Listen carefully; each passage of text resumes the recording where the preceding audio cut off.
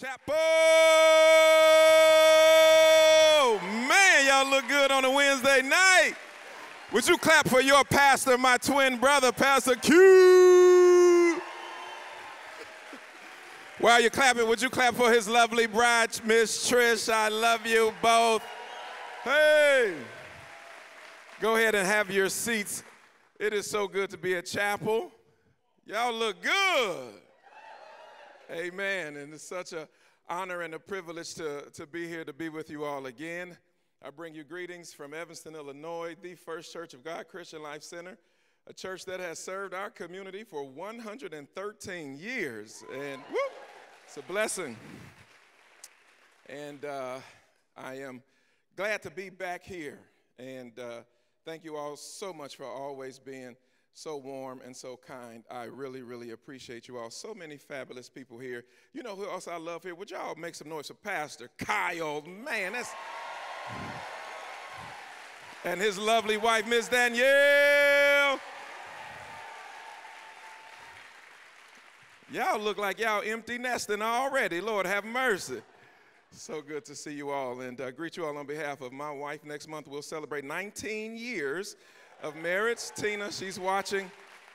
And I don't have grown children anymore. I have 4 grown people in my house that they tell me are children. And we love them. 10th, 11th, and 12th grade. Y'all should just start praying for me right now. See, you missed it. And our oldest, Nia, senior in Spelman, Atlanta, about to graduate college. We're so proud of her. And yeah, that's a blessing. All right, it's First Wednesday, and I am excited about what the Lord has given me to share. Would you pray with me?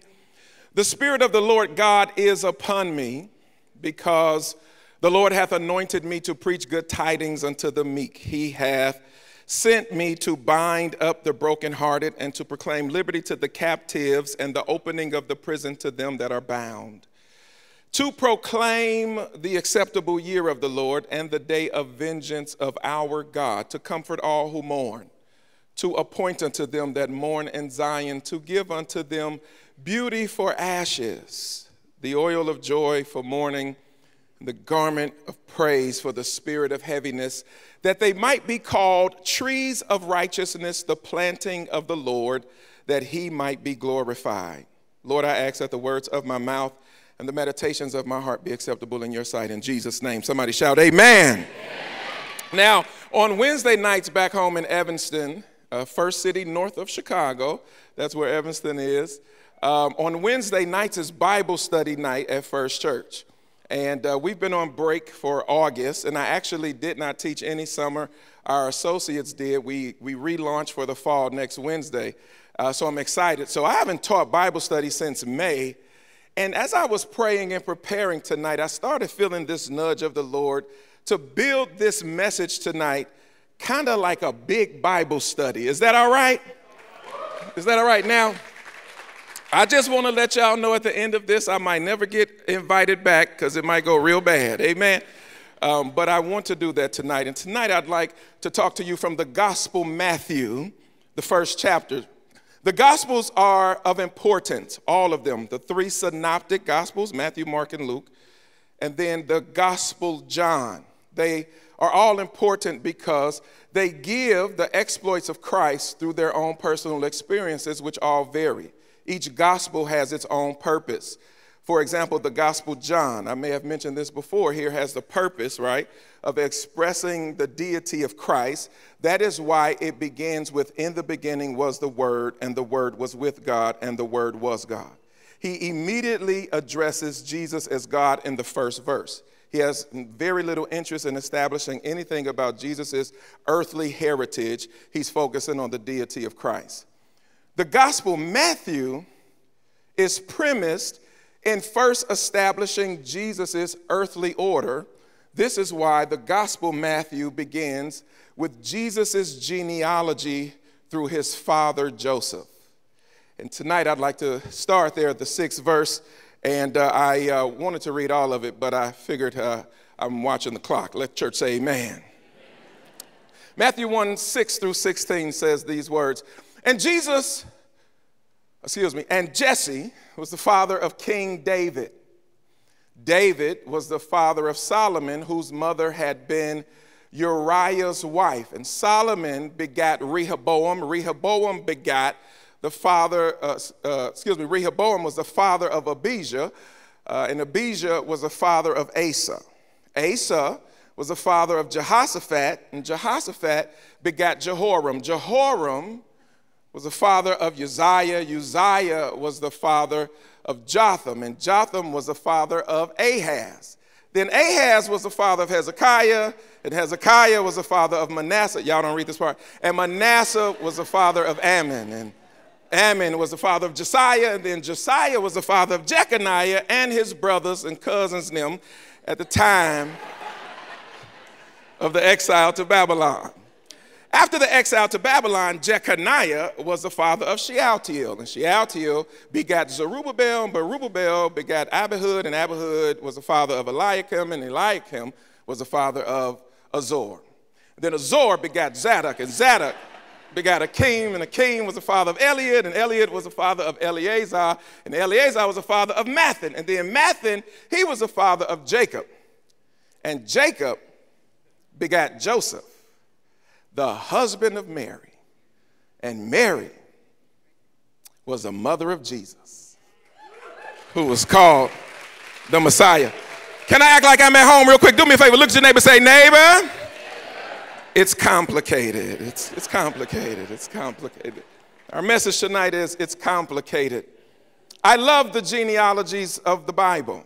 I think they are of mass importance, prophetically and also theologically for our understanding. I have probably shared with you before my infatuation with them that Abraham and Sarah had the promised child Isaac, and Isaac and Rebekah begat Jacob.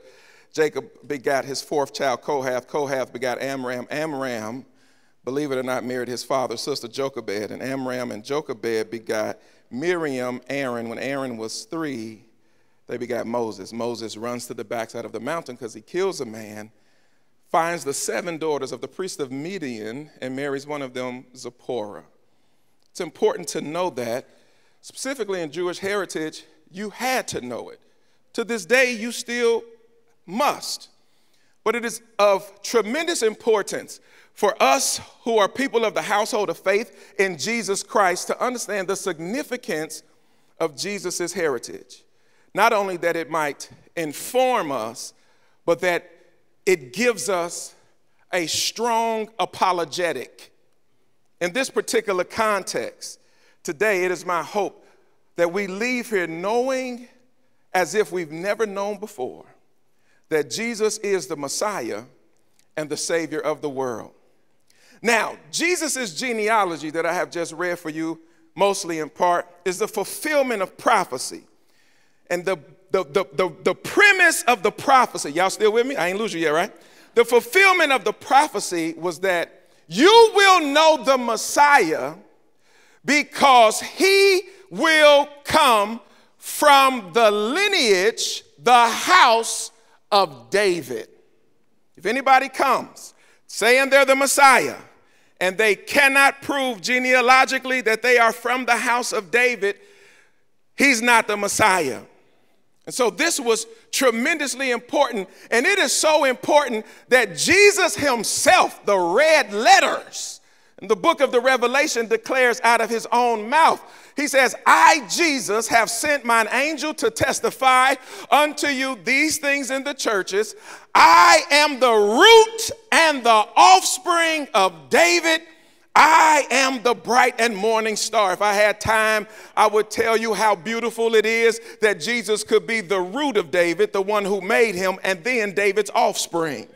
He says, I made him and I came from him. I am the Messiah. Anybody who says it cannot disprove it because I have come from the lineage of David. And that is of tremendous importance and significance. And though it is mentioned several times, you remember the man who said, Jesus, thou son of David, have mercy on me. He was identifying that Jesus was not just a good man, not just a carpenter, not just prophet, that you are the one that we've been waiting on, because you are not just Jesus, you are the Son of David. Now, this had to be proven genealogically. Are y'all with me? Because if not, then it could bring into tremendous question the potency of the ministry of the Messiah.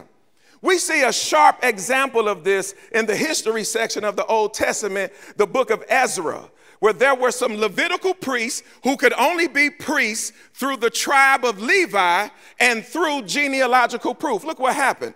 The children of the priests, the children of Habiah, the children of Koz, and the children of Barzillai, which took a wife of the daughters of Barzillai the Gileadite and was called after their name. Listen, these sought their register or their genealogical records among those that were reckoned by genealogy, but they couldn't find the records to prove they were Levites by blood.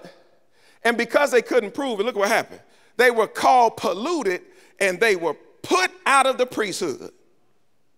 Because they did not have genealogical proof that they were Levites, they could not serve as priests. This is why it is important to understand that Jesus is of the house of David. Now, how does this apply to us? And I want to tell you, the Messiah who saved all of us has some crazy family members, okay? And maybe you're wondering if God can use you with some crazy aunties and them and cousins and mama and them. I want you to know that Jesus shows us the beauty of his ministry, that he can take even the most complex of situations. And I want to say to whoever's listening to me tonight, wherever you've come from, whoever's in your bloodline, whatever you've experienced, whatever didn't go right, when Jesus hits your life, he overrides whatever it is that has been in your family line, your bloodline. When Jesus comes in, he makes all things new. And if I have some witnesses in here who have seen Jesus take a crazy family and do the impossible, open your mouth and shout on a Wednesday night.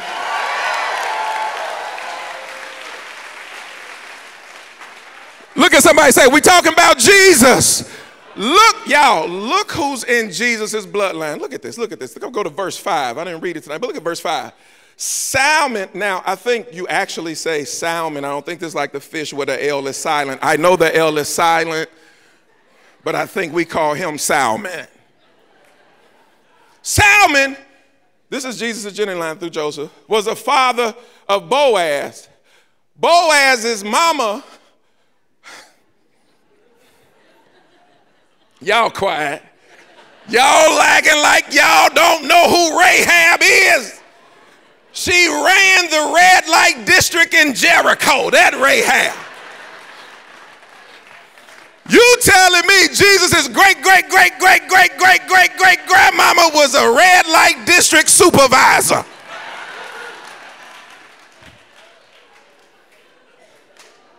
The Messiah's great-great-great-great-great-grandmama was a harlot. And he's still the Messiah. Lord, I feel Jesus tonight. Somebody holler, and he's still the Messiah. Watch this. And then Boaz was the father of Obed. Obed, so his mother, y'all remember Ruth. Boaz found Ruth in the field. Ruth was a Moabitess. If you don't have nothing to do next week, study the Moabites. And you will find out that these people were crazy with a capital K. But Jesus has a Moabite. Are y'all hearing me? Oh, it gets even worse. Everybody say it gets worse. It gets worse. In 6 and 7, and Jesse begat David. And David was a father of Solomon, whose mother, see, Matthew was real tactful right here. Whose mother had been her name is Bathsheba. She was taking a bath on the roof while her husband was at war, and David called her over to his crib. Tell the story. Look how pretty that is. That his mother had been Uriah's wife. Stop it, Matthew. Just stop it. Come on. David calls Bathsheba over. They have a first child, and God judges them, and the baby dies. They have another child after getting married, after David kills Bathsheba's husband, Uriah. And this child is born. His name is Jedediah, but we know him as Solomon. You mean to tell me the child from the union that had murder and adultery in it is in Jesus's bloodline? And you let the devil lie to you and tell you that because you came up in the foster system, Lord, y'all ain't praying for me. I tell you that because things weren't real pretty in your family, that God can't use you when this stuff was in the genealogy of the Messiah?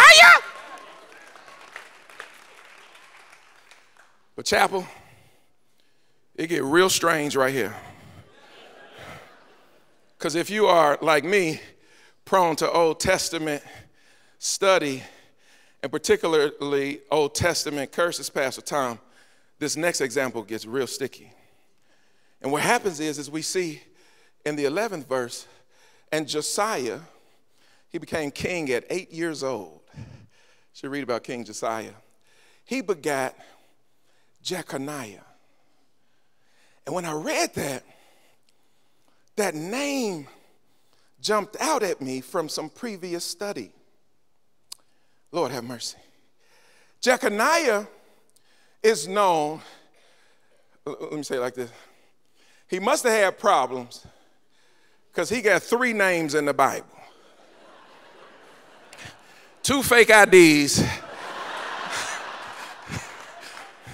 and 1 real name. And he goes by Jeconiah. He's also known as Coniah. He's also known as Jehoiakim. Jeconiah, Coniah, or Jehoiakim is the same person. And he got in a bit of trouble. Chapel, stay with me right here. He got in a bit of trouble, and the Lord dealt with him. It's back over in Jeremiah 22. Is this man Coniah a despised, broken idol? Is he a vessel wherein is no pleasure?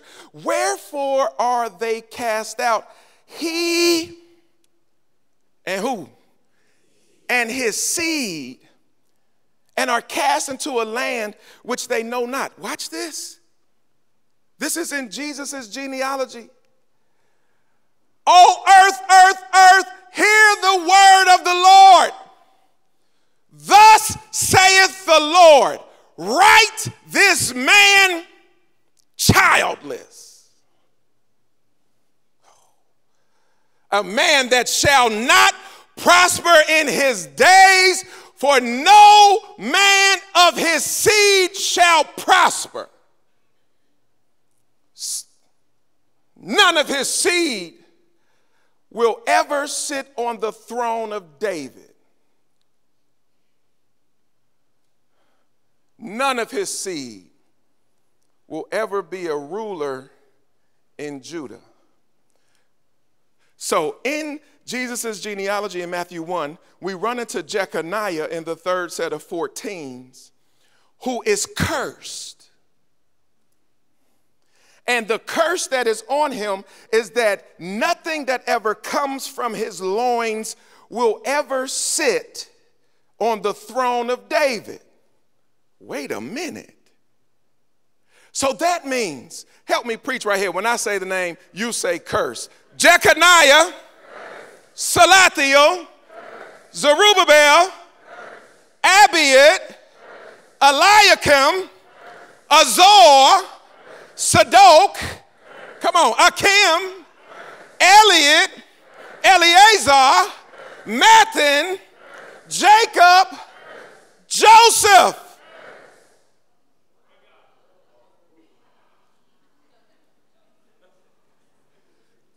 Joseph, Jesus' dad, carries the curse of Jeconiah that disqualifies any of them from sitting on the throne of David. Y'all missed the shout. This is proof that it was the Holy Ghost that impregnated Mary and not Joseph, because if it would have been Joseph, it would have disqualified Jesus from being our Messiah. But thank God, if you are glad that Jesus is Messiah and God got it right, even though it's complicated, open your mouth and praise God in here tonight. Tell your neighbor, say, neighbor, it's complicated, but it's good. And God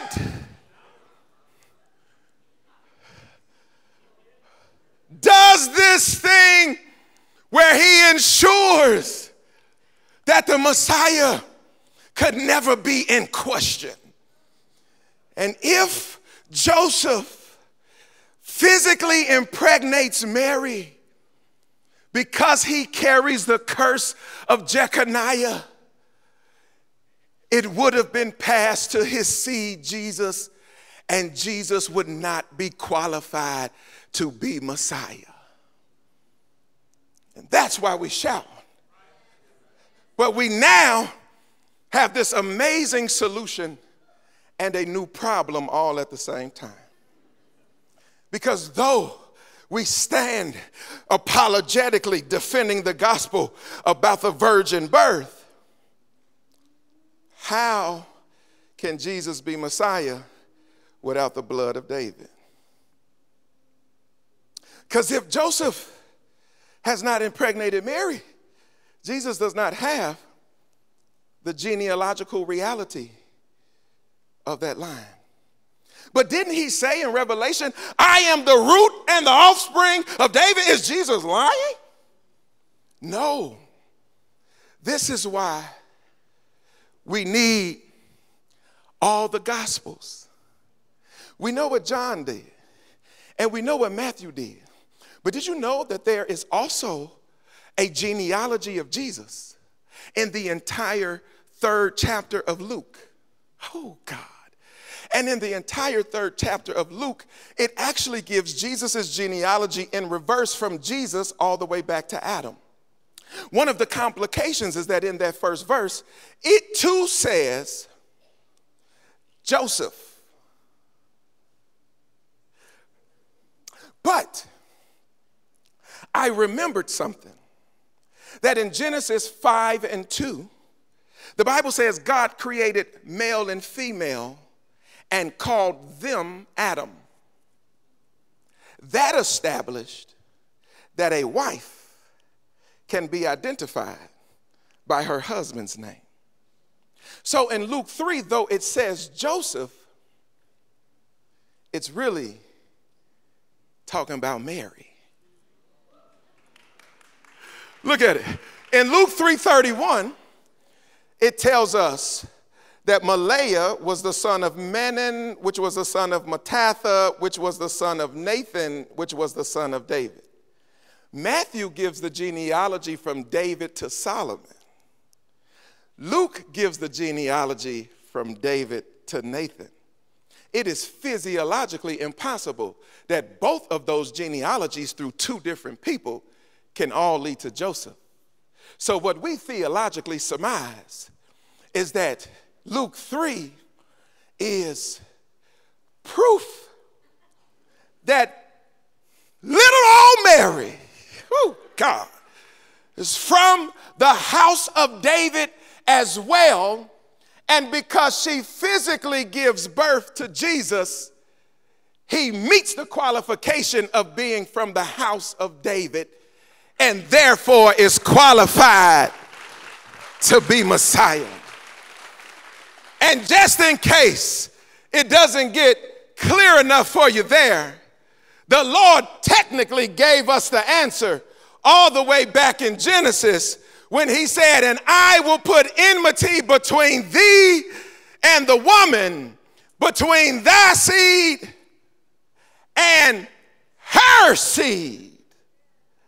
And from the very beginning of Time Chapel, God had what appeared to be a complicated set of circumstances to the natural eye, but the whole time he knew what he was doing. And just like he did that for Jesus, I want you to know that he is too doing that for you. So lift up your head, O ye gates, and be ye lifted up, ye everlasting doors, and the King of glory. I don't care who your mother was or was not, who your father was or was not. I don't care what your family heritage or history is. I crush it. The curse is broken in the name of Jesus. You are blessed. You are favored. You are prosperous. God is going to use you. Somebody shout, it's complicated, but God is good anyhow. Somebody give God a shout of praise in here. How? Watch this, chapel. Usually when I come, you know I have 3 points. Tonight I don't have 3. I have 1. Here is my point I want you to go home with. God always knows exactly what he is doing. High five your neighbor and say, neighbor, God always knows what he's doing. Say this with me. Say, I'm blessed. My seed is blessed. My heritage is blessed. And God knows how to get out of my life what he wants. It's complicated, but God always knows what he's doing. Thank God it wasn't Joseph. I love him. But the next time somebody refutes the virgin birth, you tell them, I know that I know that I know. Because God, watch this, who would have thought that the individual in the scenario that qualified Jesus was Mary and not Joseph? We always talk about Joseph. It was little young Mary who was carrying the blood of a king and then carried the baby who would be king. And it was her line that qualified Jesus to be Messiah. I want you to know the devil is a liar. I wish I had a better amen than that. The devil is a liar. Oh, say it like a preacher. Say, the devil is a liar. The devil is a liar. And if you think you're not qualified, he's lying. If you think your family ain't good enough, he's lying. Did you see what was in the Messiah's bloodline genealogy? If you think you're disqualified, the devil's lying. You think your mistakes disqualify you, he's a liar. All that stuff that got us the Messiah, what do you think God gonna do with you? Oh God, let me try this side. All that stuff, and God still got the glory. If you know that God is going to get the glory out of your life and nothing in your past will ever be able to stop it, wake the neighbors up with a shout of praise.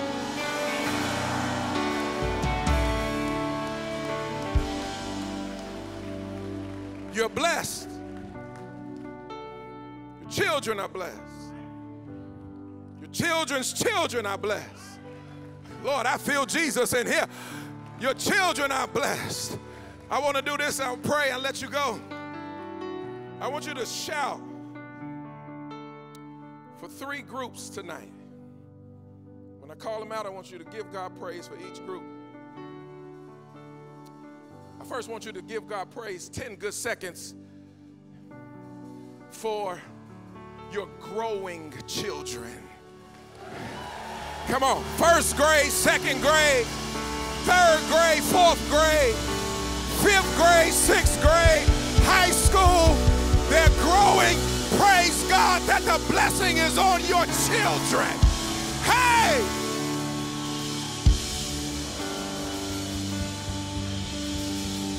I want you to fill this room with praise for the second group.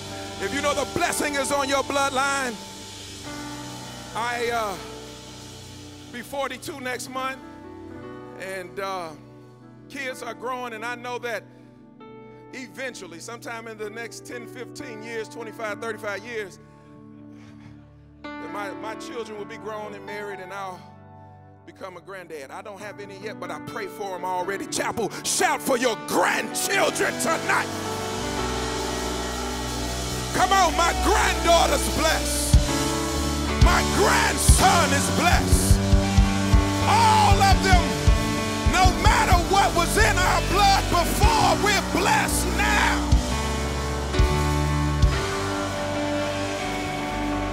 Last thing so I can pray. I really want to hit you right here. Would you tear the roof off for your grown children? Shout for your grown children, 25, 35. All thy children shall be taught of the Lord. All thy children shall be taught of the Lord. All thy children shall be taught of the Lord. Look at your neighbor, say, neighbor, you're sitting next to a curse breaker, because the blessing is on my house. How? It's complicated, but God always knows what he's doing. It's complicated, but God always knows. How you get so blessed, girl? It's complicated, but God always knows how he do. How does God use you? It's complicated, but God always knows what he's doing. How is God's hand on your life so? It's complicated. I got some Rahabs in my blood. I got some Ruths in my blood, but God is still getting the glory. So God, your ways are above our ways. God bless Joseph for raising the Messiah. But what you needed from him was not his blood. You needed his mind and his voice so that Jesus could be Messiah. And Lord, you did it through a little girl named Mary. Lord, this room is full of Marys. People who don't feel qualified, people who wonder how could God pick me with all the stuff in my life, in my past, in my family. You always know what you're doing. Even when it looks crazy to us, even when people like the genealogy skip pages of our life because it's just too many begots and begats and who had whose. The end of the story is you preserved a lineage to qualify the Messiah. And as you did for Jesus, you've done for us. I'm blessed in the city. I'm blessed in the field. I'm blessed when I go. My seed is blessed. My house is blessed. Chapel, one more time, shout for the blessing on your house. Thank you for joining us for service today. We love that we get to serve you and your family. If you'd like to continue your worship experience through giving, we have 3 simple, quick, and secure ways for you to do so. First, you can use text to give. Simply compose a text message with the keyword The Chapel, followed by your gift amount to 77977. Hit send and follow the prompts. Or visit our website, thechapel.cc/give, and complete your giving online. Finally, you can always mail in your giving to the Chapel at 8833 Mitchell Boulevard, Trinity, Florida 34655. Thank you for your continued generosity. We could not and would not want to do this without you.